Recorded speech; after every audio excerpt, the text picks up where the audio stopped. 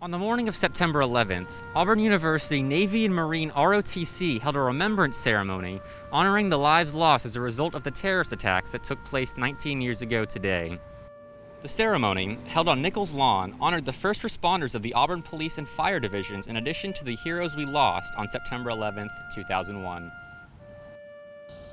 19 years ago today, 2,977 innocent souls were lost.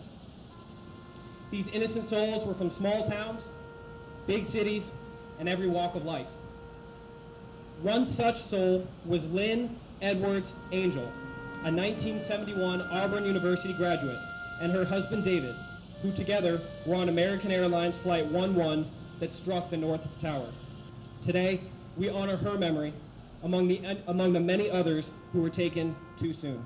Remembering September 11th, this has been Blake Phillips, Eagle Eye TV.